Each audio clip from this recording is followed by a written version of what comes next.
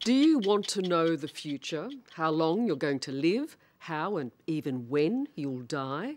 For many of us, me included, that's a pretty scary thought, but it can be done. That's right, there's a simple do-it-yourself DNA test that can tell if you're likely to suffer from cancer, a heart attack, or even Alzheimer's disease. A glimpse of the killer within, knowledge that could help save your life. And now, more and more Australians are taking the test to ease the uncertainty, to get a hint of what's in store. Among them, surfer Lane Beachley, TV handyman Scott Cam, and, reluctantly, me. She's the queen of the waves. World surfing champion Lane Beachley has always been ready to take on any challenge. A gutsy competitor who'll ride every monster wave the ocean can throw at her. But now she faces a new test of her courage. Have you done this yet? No, not yet. Okay, so you just swab the inside 8 times. Today, Lane Beachley is about to dive head first into the unknown. So it's a pretty simple test, isn't it? It is, yeah. It's really non-intrusive. She's bravely handing over her DNA for a test that will give her a glimpse into her future. Now, Liz, you know, with these results, if they're good, we party, and if they're bad, we party. That's right. All right? Television's favourite builder, Scott Cam, is taking the test too. And so am I. Okay, last opportunity. No, I'm keen. I really am keen to do this. And if it's real bad, we'll just get a second opinion. Oh, that's exactly Aren't we? right. I'm absolutely with you on that. We're all about to be genetically tested, the latest science that will tell us where we come from and what we might die from. Genetic testing is a new and very powerful tool that's only come on the scene in the past 2 or 3 years. Professor Bob Williamson is a world-renowned geneticist who believes everyone should have the right to know their genetic destiny. This new knowledge, it's a genie that's out of the box. You can't bring it back in, and we have to find a way of making sure that the community has enough knowledge to make good use of this fantastic genetic potential. Through genetic testing, we can now predict our chances of getting cancer, heart disease, even Alzheimer's. A whole range of deadly illnesses with just a quick swab of the cheek. Until a couple of years ago, we could only look at genes one at a time. The technology has changed. It's changed in that we can now look at 100,000 genes at once, and it's changed because it's much, much cheaper. You can do the test for $200, $300, $400. It's really quite remarkable how rapidly this has advanced. I'm Shelley. We're from Domestic Blitz. Of course, you know Scotty Cam. In his role as resident builder on Domestic Blitz, Scott Cam has spent the last few years helping change the lives of people who've done it tough. What about the potential here? Do you want to hear my vision? Yes. The V8 members bar. By doing this genetic test, he's hoping to discover whether he's escaped his own family's heartbreak. You get all this gear out, I'll get the truck round to the car park. Well, Liz, we've had a fairly tragic medical history in our family because my father died a very young man of cancer, 54, and my mother has had 2 bouts of cancer and survived. She's also had some heart issues as well with a bypass tossed into the middle of there. I always say Mum's like a 12-gauge shotgun woman. That's what's going to take to stop her. She keeps going on. She's pretty tough in spite of all that. She's tough. So, you know, I hope it's not hereditary, because if it is, I'm a lady, you know, like I'm 5 to 1 on. So you're looking for a bit of a heads up? Well, I suppose so, yeah. A bit of a heads up. And I don't want to be told, Liz, I don't want you to come and tell me that on the 25th of October 2020, I'm gone. Right? I don't want that.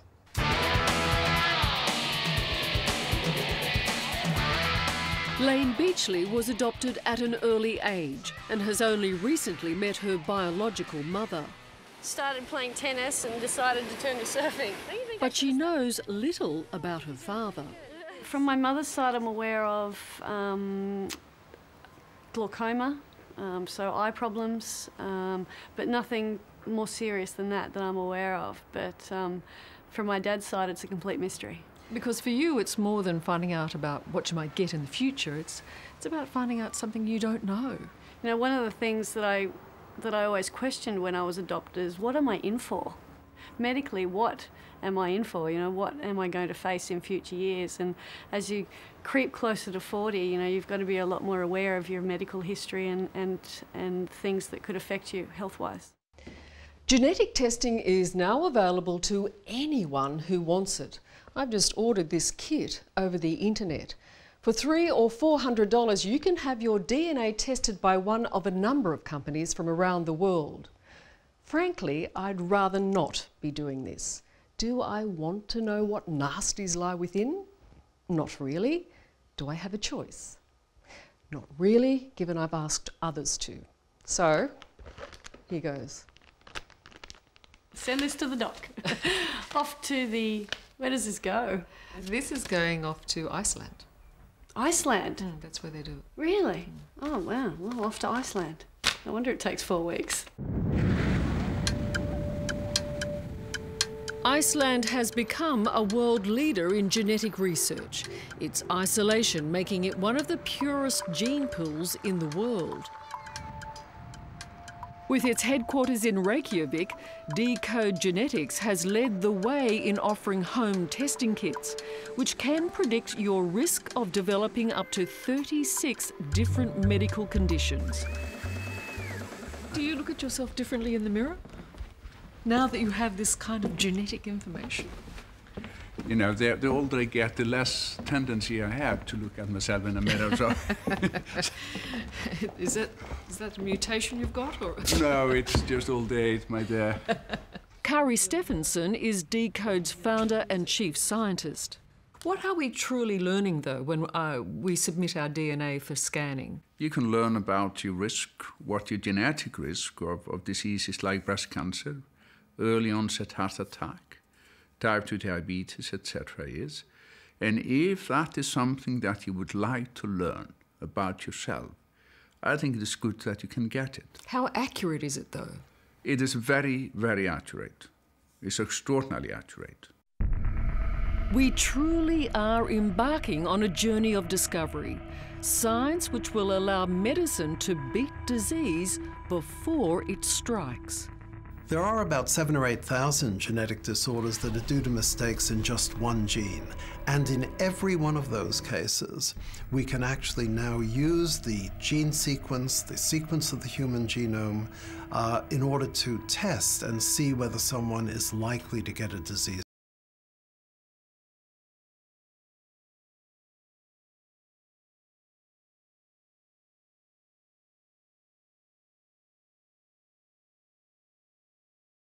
The clouds, barrel rolling, playing with the birds. There's a risk gene.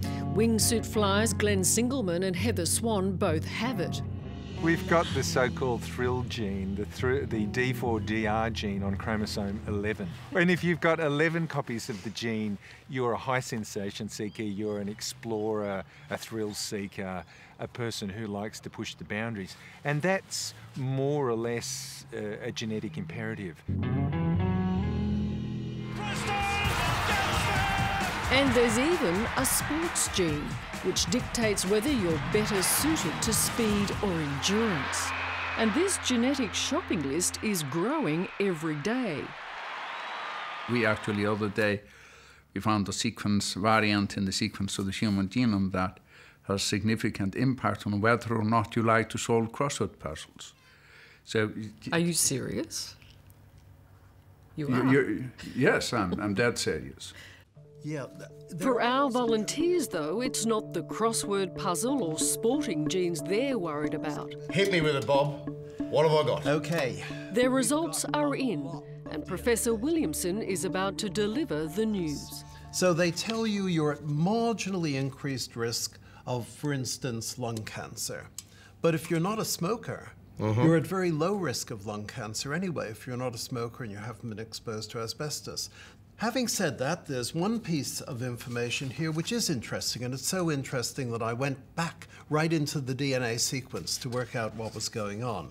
And that is you're at slightly increased risk of Alzheimer's disease, roughly double the risk of Alzheimer's disease. Double? Double the risk, the population risk of Alzheimer's disease. And that's because you've got a variant of one particular gene. Now, with a result like this, you might think of doing crosswords. You might think of going out for a run, because it's been shown that people who exercise their brain are more likely to delay the onset of Alzheimer's disease, even if they're in an at-risk group. For Scott Cam, this wasn't the news he'd expected, nor Lane Beachley. Well, Lane, looking at the list here, you do have this somewhat increased risk of Alzheimer's disease, about double the population average, and it's actually a bit more significant even than that, because that's a risk in your 70s. So the higher the number, the earlier higher you the go? number, the higher the risk. Of course, but does that mean the earlier the onset as well? Not in most cases, but in this case it does. So I've got a great excuse for forgetting people's names and You things got a like good that. excuse. Okay, good. Definitely. All right. When it comes to breast cancer, you're pretty much on the average risk, a little bit lower, a bit of good news there. That's good. Heart attack, a little bit above the average risk. Bad news there, but to be honest, those are really very, very much in the normal range. And then no there's risk. me. Okay, give me the news. Is it good or is it not so good? You've actually got a very nice set of genetic figures here. You have a marginally elevated risk of breast cancer, but that's not one of these genes that causes a very high risk. It just means it's something that you'll need to think about. And very low risk of developing a number of eye diseases, so it looks like your vision's going to be okay. Oh, all of that is good news. I think there is value in this, is there not? Provided you're the sort of person who can take these things and live with them and realize that they're not determining what illness you'll get. They're just a hint, unless you come up with one of those cancer genes or heart disease genes that really is important. For those 3 people in 100, 4 people in 100, this could be very important. It could be life-saving. We didn't ruin your day, did we? No, all good news, Liz, I reckon. Apart from the Alzheimer's. I'm glad Bob didn't say you got an 80% chance of getting cancer. I'm really glad that didn't happen. And same with heart disease. But you know, I've got to watch what I eat and do, and I've got to lose weight, and then I'll have a lower risk. Has this been a positive experience or not? Now that I know that I have a higher incidence of Alzheimer's, I'm going to do everything I can to prevent the onset of it. You'll change some things or do extra things? I'll probably do extra things. Yeah, I'll probably start playing Sudoku or learning another language. Well, that's the one thing I would not want you to do, is to go away and think that you were going to get Alzheimer's. No, I refuse to take this test home and go, okay, this is what I'm in for. It's still about your health and your environment and maintaining a healthy body and a healthy mind. It's up to you. It is up to you. And that's the lesson. Genes are just one part of the equation, but these tests do give us a hint about what might come our way and an opportunity to change the way we live our lives and maybe even save our lives. Eat plenty of fish, mate, is that what it is? Omega-3? Eating plenty of fish is always a good thing to do. Beautiful. Good for your health. So what we've worked out is stay off the smokes, go for a run round the block, do some crosswords, and I can have a drink. Yeah. I love your work, Bob. Hello, I'm Nick McKenzie. Thanks for watching 60 Minutes Australia. Subscribe to our channel now for brand new stories and exclusive clips every week. Don't miss out on our extra minute segments and full episodes of 60 Minutes on 9now.com.au and the 9Now app.